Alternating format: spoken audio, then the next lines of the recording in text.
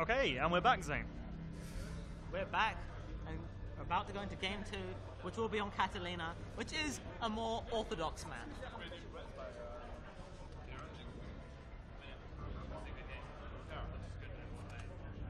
It would be useful if I actually made Deranging a player rather than a spectator. He can spectate if he wants. I can't actually make him a player, the game just doesn't want to let me. There we go. And he's playing Terran this game. Yep, that'll be interesting. Switching to Zerg at the last second. Changed to yellow as well. Should we ban him for that? Some interesting mind games going down from Deranging. Deranging is ready. Wait, Raza isn't ready.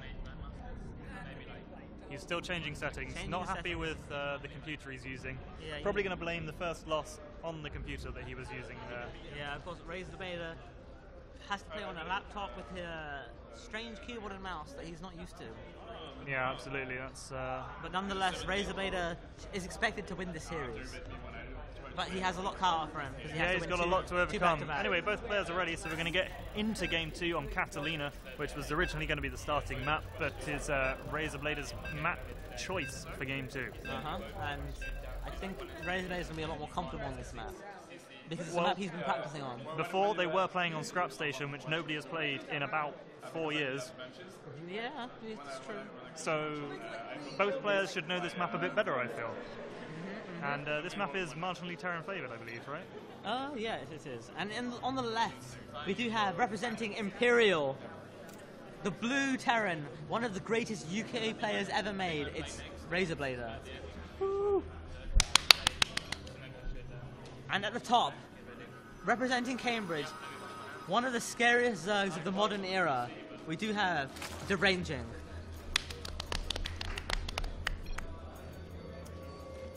Deranging, RazerBlader's only just noticed the octopus. That's impressive.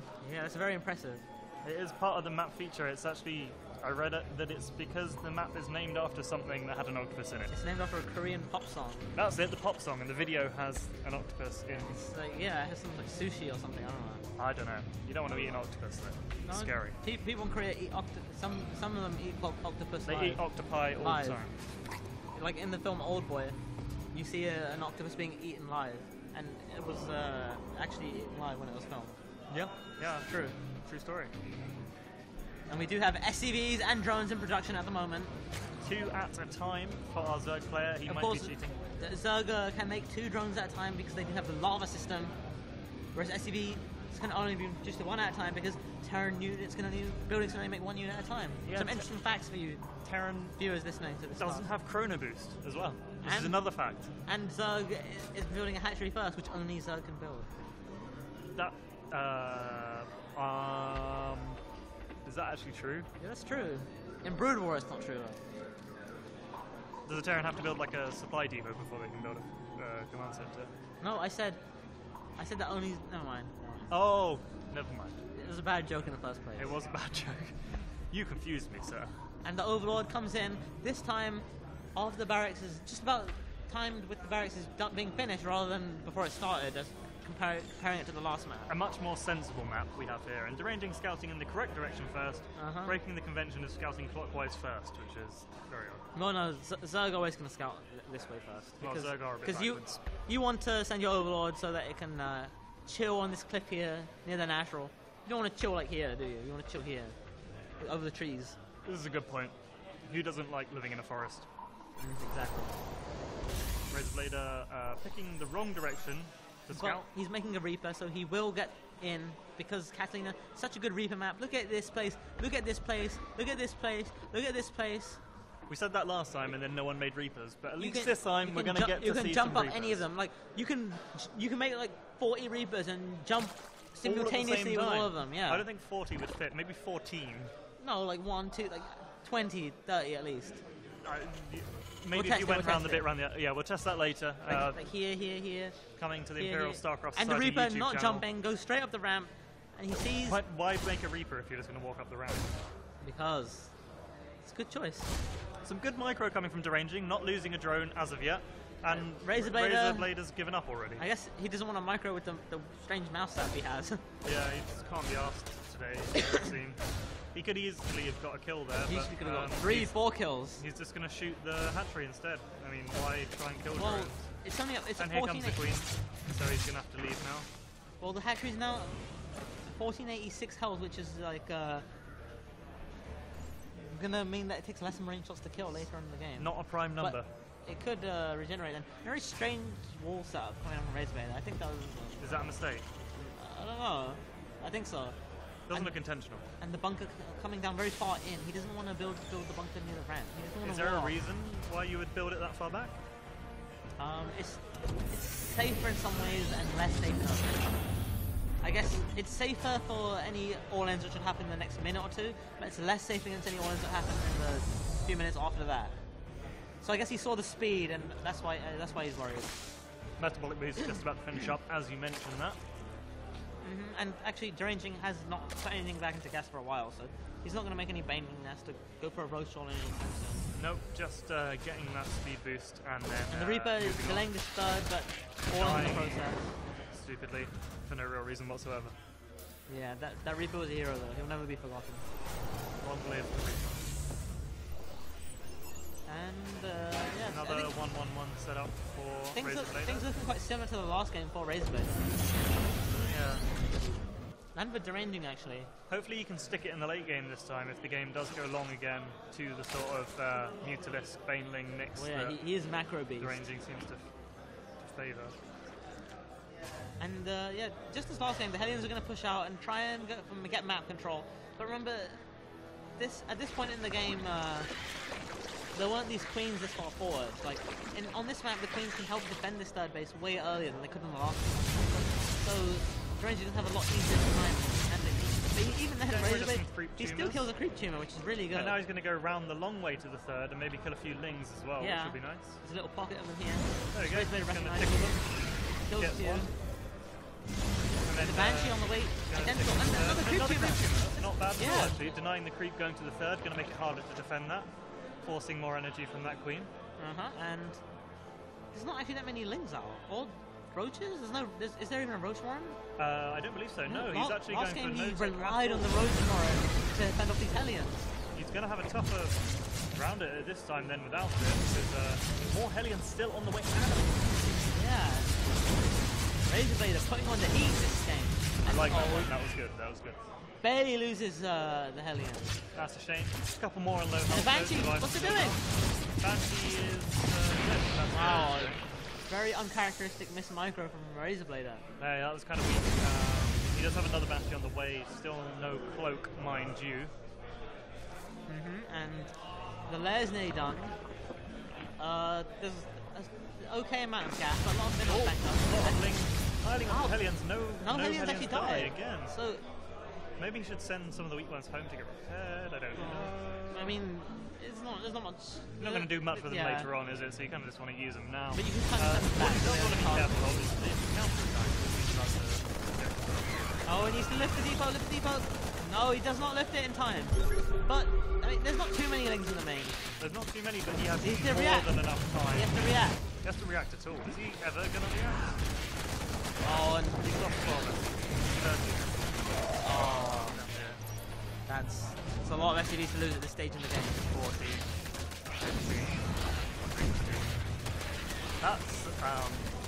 That's really bad, Zane. Yeah, the Hellions forced to come all the way back just to defend this. All he had to do was press R or U, whatever he has found it to. I guess that's hard and not used to the mouse, but still, I think he had more than enough time to do that. But, I mean, even Maru has lost to things like this. This is true. Maru lost IEM finals because he lost $10,000 because he wanted to save 100 minerals. He didn't finish the wall. He paid the price. 100 minerals are worth more than $100,000, though we do know the exchange rate for minerals is very high. Yeah, especially in the current economic climate. Yep. And the fourth base going down for Deranging, who is very far ahead in supply and especially in worker supply. RazerBlader's going to need a miracle to make it out of this game. Yeah, I don't know what he's going to do here. He has 29 SCVs. It's Flash around. I don't know. Flash! Flash! Flash! No, he left. Oh, Flash is not here. He cannot take over and win this game, unfortunately. Yeah, he went to Nando's, so we won't be seeing Flash today. But maybe he'll be playing later. Maybe. Who's going to say? There are 3 more series after this one. I do think that the person most to blame for this loss is actually Scott Lee. Yeah, I agree. If Scott Lee had been here to support his friend, his loyal comrade, then perhaps this wouldn't have happened. his But brother Winston the Hellions Lee, are going to come in and take a few drones out, but and then horribly die. they're going to escape. At this stage, the Hellions aren't really worth that much. RazerBlader he's still in this game, actually. He's still in this game. Getting third will allow him to, produce SUVs a bit quicker and, of course, get many mules. He can take this game as long as his micro is on point, which it hasn't been so far. Yeah, he's struggling with equipment, I think, so it's hardly surprising that his micro hasn't been up to scratch. But if he steps it up and gets his micro on point, he can take a good fight and he'll be back in this. That is the nature of the Marine.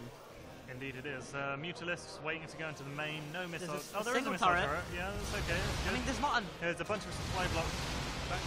turrets. I mean, there's not a catastrophic amount of Mutalisks. I mean, as those 5 join, it does come quite thing about this is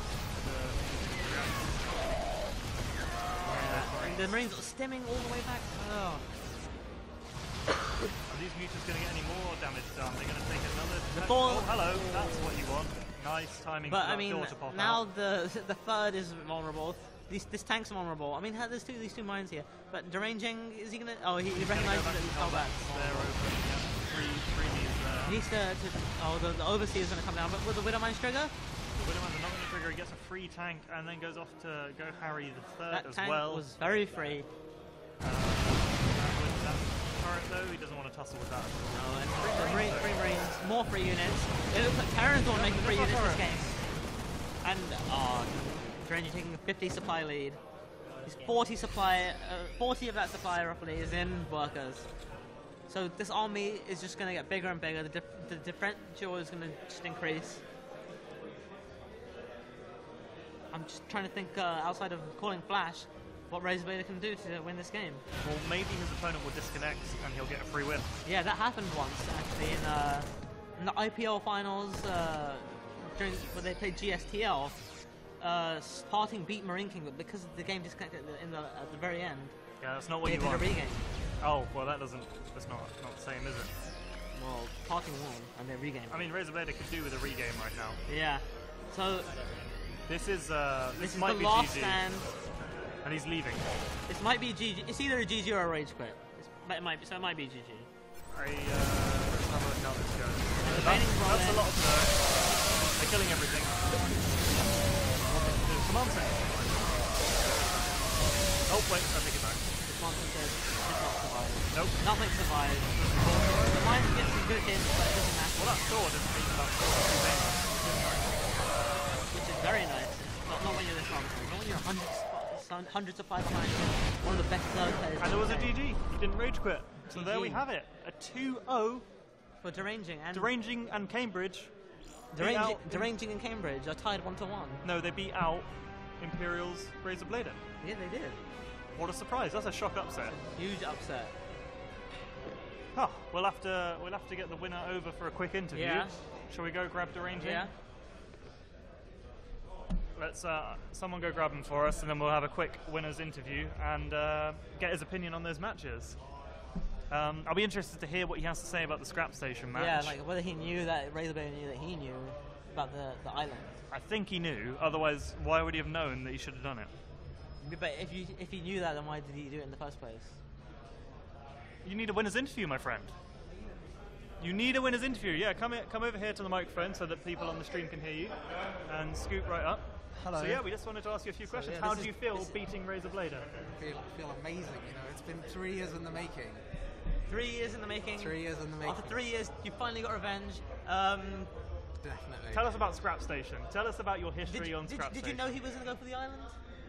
Well, so you always think he's going to go for the Scrap Station. You always have to scout the island. So, I mean, what happened the last time you played on Scrap Station? Last time I think we played on Scrap Station, I 6-pulled him. This was like, what was it called? HMV Game of Ace, some sort of tournament in. I can't remember. It was 2011 or something. I think it was 2011. Maybe 2012. But early Wings of Liberty, and I 6-pulled him, and he lifted off to the island and beat me. Yeah, and you finally got revenge. Finally put him in his place. Feel vindicated. Not just 1-0, you then took it to him in game 2 as well. On Catalina. On Catalina, which was his pick. Yeah. How does it feel to beat him on his own map pick? Pretty good. It's got an octopus in the middle. Yeah, he didn't it know doesn't about get the much octopus. better. No, you winning and an octopus. Like the octopus is basically a Zerg creature. Especially when you anyway. hear the theme song for the map as well. There's a theme song? Yeah, the map is named after a song. Korean pop song. Yeah. That Check has it an out. octopus in the video. I might have to check out You the should video. check it out, definitely. Especially, I mean, if you're watching the stream, you're probably listening to it now, right? Yeah, definitely, they must be. Anyway, so yeah, congratulations for tying the series up 1-1 to Cambridge and Imperial. So, and we could be seeing you for the ace match, I believe, right? I think so, yeah. If it does go to the ace match. you are the ace player for Cambridge. Very well done. Congratulations. Thank you. Good luck. Have fun. Alright, cool. So that wraps it up for this series. We'll get the next 2 players in and take a quick break before we carry on with the show. Match between Imperial and Cambridge. And UCL, who no-showed. Who didn't submit any players. Yeah. But let's not talk about that.